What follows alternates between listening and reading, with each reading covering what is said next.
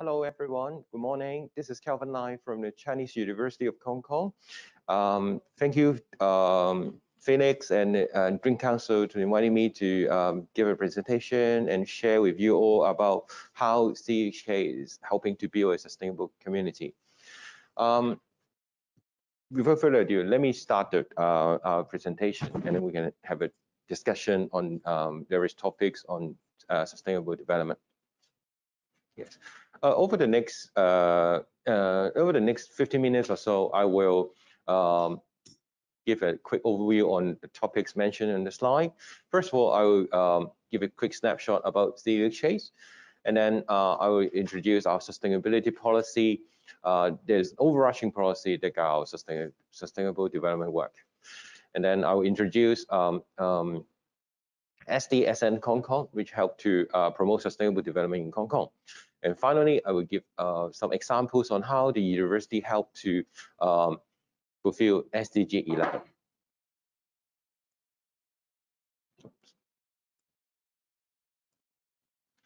CUHK in numbers. Here, I'll give you some interesting numbers about CUHK.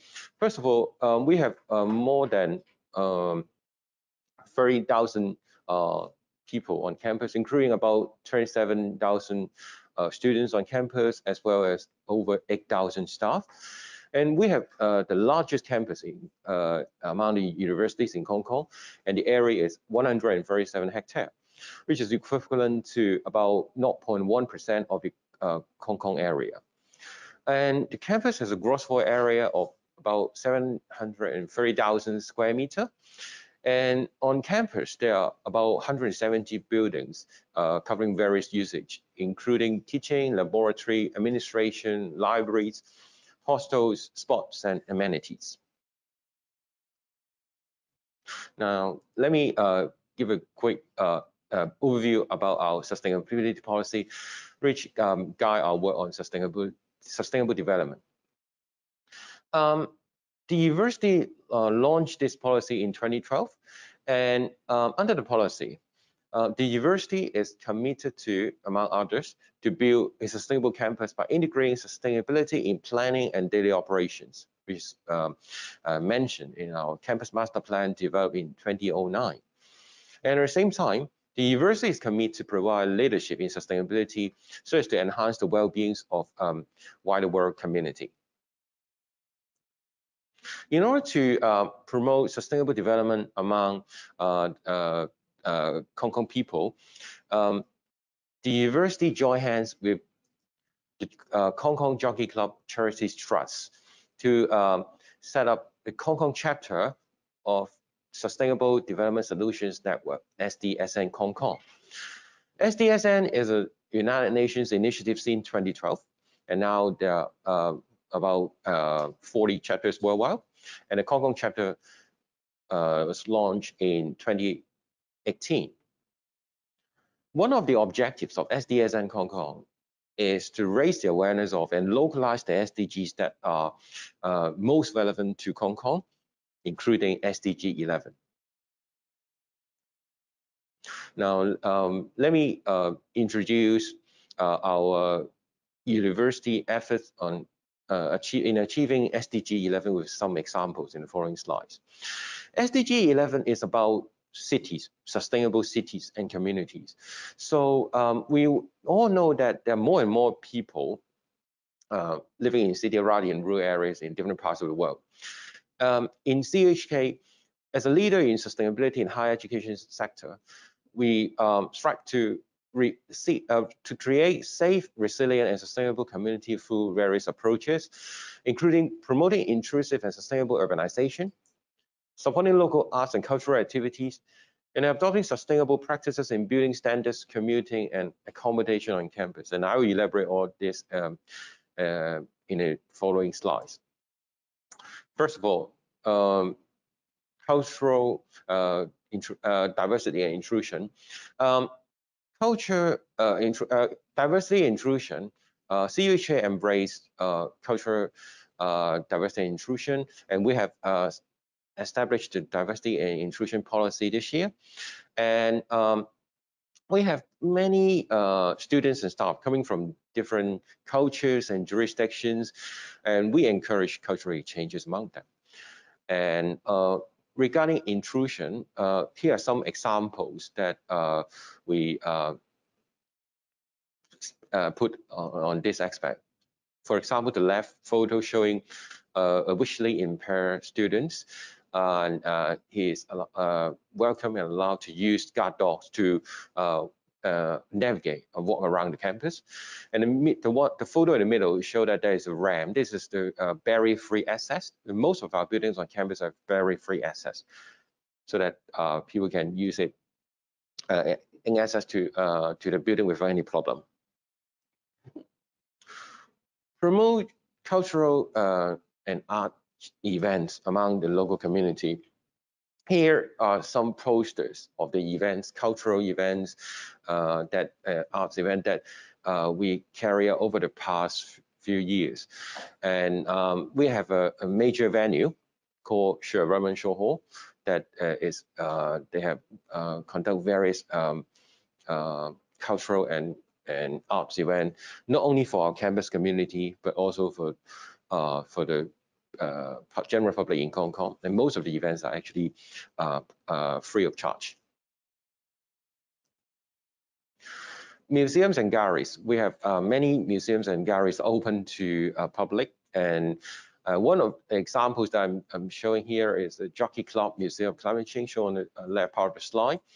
The Jockey Club Museum of Climate Change, or simply called MOCC, established in 2013, that provide various creative and innovative exhibitions, trainings, workshops, eco tours for the general public, so as to raise their awareness on the climate change impacts, and also to encourage them to make positive change in order to protect the environment and become a climate leader. CUHK has a large campus, but it also has a green campus. Over 60% of our campus are vegetated. With such a green and open space, we're also open not only for our campus community, but also for the general public. Say, for example, the photo shown on the left and the middle, I was taken from the Chung Chi College, one of the colleges in the CUHK, and Chung Chi College is just next to the University MCR station, which is fairly convenient for general public to get access to it. And the photo shown on the right is our University Mall on the central campus. It's also one of the hot spots, I would say, for people to go and enjoy the weekend. Now we are under the COVID-19 pandemic, and in order to maintain social distancing, we carry out our learning and teaching facility activities online for this term. And for our colleagues, in order to protect their health and safety, we also encourage them to work from home. But this doesn't prevent us from doing our innovative research and teaching. Say, actually, for example, over the past few months, our renowned professors and academics had done some talks and seminars, not only for our campus community, but also for general public. They share their knowledge and expertise on various subjects with the general public. And for our colleagues, in order to enhance their work efficiency while they are working at home, our IT department spare no efforts in enhancing the IT infrastructure so that they can still maintain a smooth access to file resources and other information, even they're working from home. Natural heritage protection. CUHK, our campus is not only for our students and staff, but also is a home for many plant and animal species. We, over the past few years, we have done a lot of developments in order to cope with the increased teaching and research needs. So we have some new building developed, but this doesn't mean that we need to compromise our animals living on plants living on this campus. For example, this is a household colony at the university library. They have been living in the university library for quite some time in the roof. And during the expansion of the university library over the past few years, we took much effort in protecting household economy such that they wouldn't be impacted. But at the same time, we continue our construction. So it is to strike a balance between campus development and natural heritage protection. Green buildings, we spend no efforts in develop green buildings. And in a sustainability policy, we are also committed to develop new buildings that meet the highest level of the green building standards. And our green building efforts has been recognized in many very renowned international competition. And our colleagues' efforts are well recognized. In terms of commuting, because of the elevation of CUHK campus, some relatively low and some on a high up on the hill, and we have to use some kind of public transport like shuttle bus to connect people from one location to another. But at the same time, we also want to reduce our vehicular transport needs so as to reduce our carbon footprint. So we also developed some cycling track in some area of our campus, and to encourage our staff and students to go there by cycling. This not only reduce our carbon footprint, but also keep their body health, and also they can enjoy the nice and beautiful campus while they're cycling. Another aspect is to enhance our campus walkability. We have many buildings on campus, some on high up on the hill, some near the central campus, some near the university MTR station.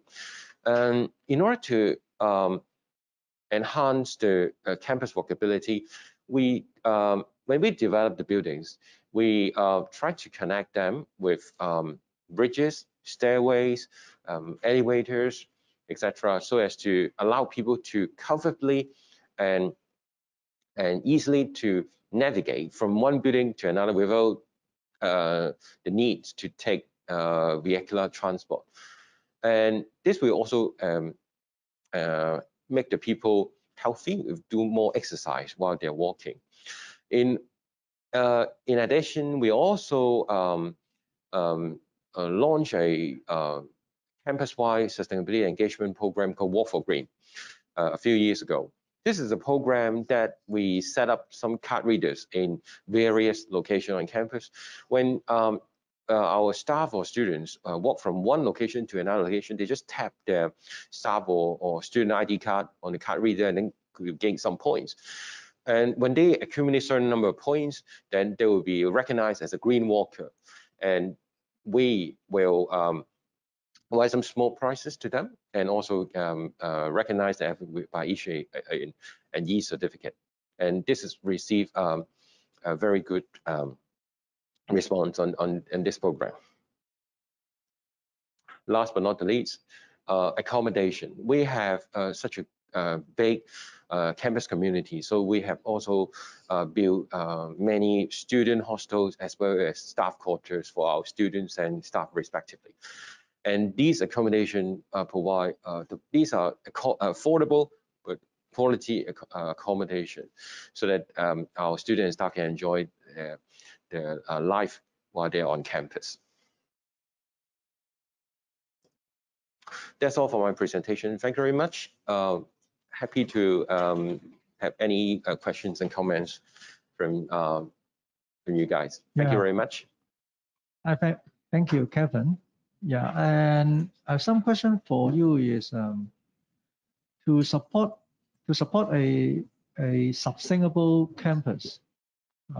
It usually incurs some higher cost of investment, like for example, green building, or you need to and also maintain 60% of your green space, and also to protect those kind of natural heritage, or incur some additional costs.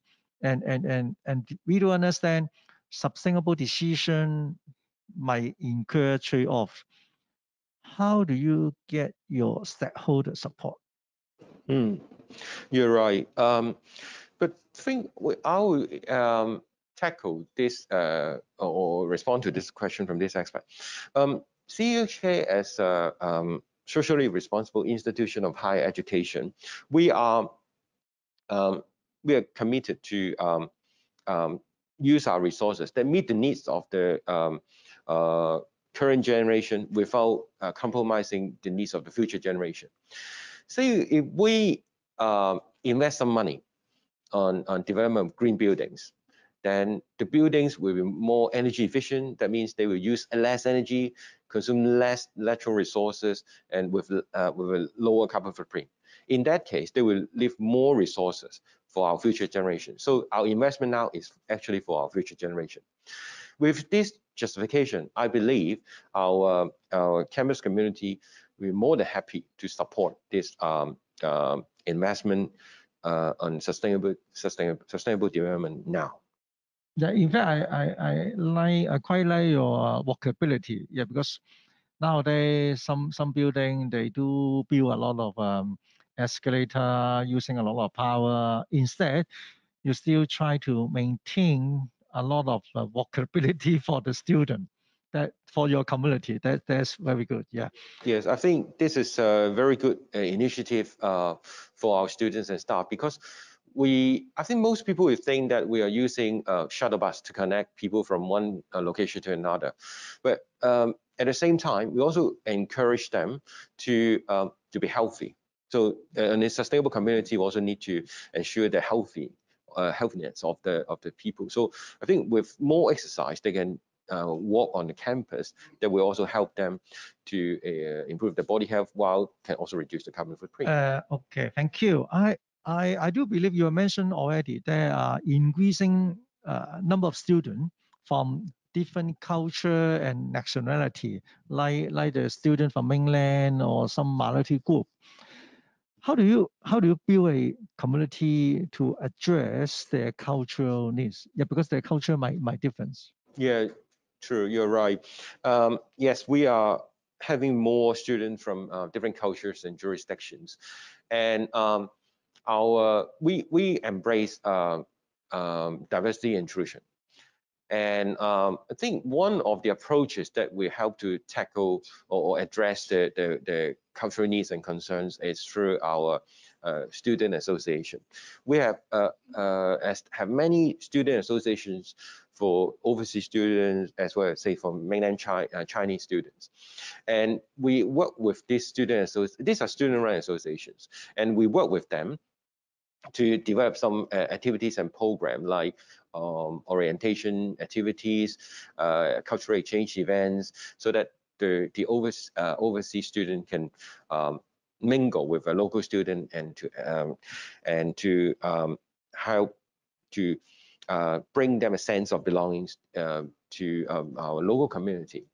But at the same time, this student association also provide a channel for them to collate views and concerns from their members, and then they will share these views and concerns to our administrative units, and we work together to help to address their concerns and needs. And I believe this will help to address their concerns and develop a sustainable community. Okay. I think I do find that you have the climate change museum, which I believe you want to promote climate change to the public and also to the student, and you also have a lot of cultural arts demonstration or some exhibition and some show. But nowadays, most of the young student, maybe they have time, they try to play PlayStation, play the online game, or to have a karaoke, or to have a different type of gathering, instead of going to the museum, going to see those kind of a cultural show. It's very good to bring different value to student, but is it challenging, or how could, is it successful, and how you can change their mindset? Yeah. Yes. We nowadays the students will have various interests, I would say, but I think instead of just give them the information one way, we're more doing it from an interactive way. Say, for example, our Museum of Climate Change has an ambassador program for students. This is a program that allowed our outstanding CUHK students to work as an intern, and we provide training on sustainability knowledge, climate change, how to run a museum, etc., etc. And in return, they need to take the lead to take active participation in museum operation, and have to undertake some experiential learning, of course, with some guidance, in order to contribute what they learn to not only on campus, but also off campus. And we believe that this kind of interaction will provide a great opportunity for students to learn, not only during their study time in CUHK, but also help to develop their future career path after graduation. I think through this involvement and, again, I would say engagement, this will help to raise the awareness of a student and on climate change knowledge, and at the same time help them to develop their career path. I think this will be very helpful to them. Okay, thank you, Kevin. Thank you for your time and effort to give us a wonderful speech.